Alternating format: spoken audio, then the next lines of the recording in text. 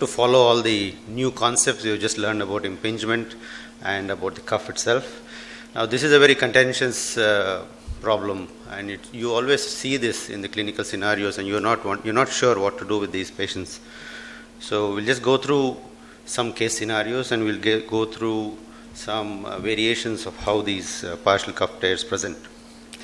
So you've already seen this. There has been a slight difference in what we thought was the attachment of the cuff and what we know now is the variations in the cuff attachment. What we need to remember is the thickness of attachment of the cuff on the GT is around 1 centimeter. So when you look at the thickness of the cuff, if you see 1 millimeter of the footprint exposed, it is equal to 10% of the cuff tear. That is the thickness.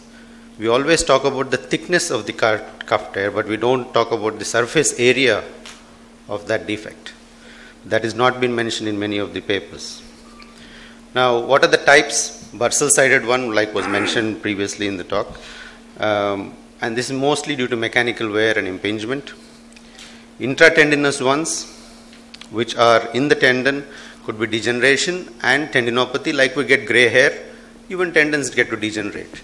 The difference in the tendon is that in the rotator cuff, the articular side of the cuff is a bit more stiffer than the bursal side of the cuff. So the bursal side of one is more mobile. So this differential movement between the cuff parts gives you these intratendinous lesions. And sometimes inflammation in inflammatory conditions also give you that picture on MRIs. So articular sided tears are due to internal impingement and probably due to instability as well, mostly seen on the younger patients. If you look at the grading, it's done arthroscopically. So you cannot grade a partial cuff tear clinically or with any other investigation. So to know the grade of the tear, you need to do an arthroscope. Pathogenesis, there are various factors like intrinsic, extrinsic, traumatic, repeated trauma, especially patients who are into jobs which involve their arm abducted and internal rotated, like hairdressers. Hairdressers are the worst group of patients you can get in your clinical practice, because even surgeries on them don't do very well. And people who work at that height in their occupation are somebody you should be very careful about. And if even a single episode of trauma can tip the balance between a tendinopathy to a partial tear. How do they present? Pain. Pain with weakness or stiffness. So if it is pain, we need to find out what the cause of the pain is.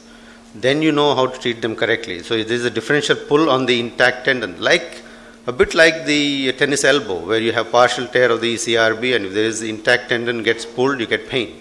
So if you get to stretch that tendon out, you get better. But in the cuff, you can't do that.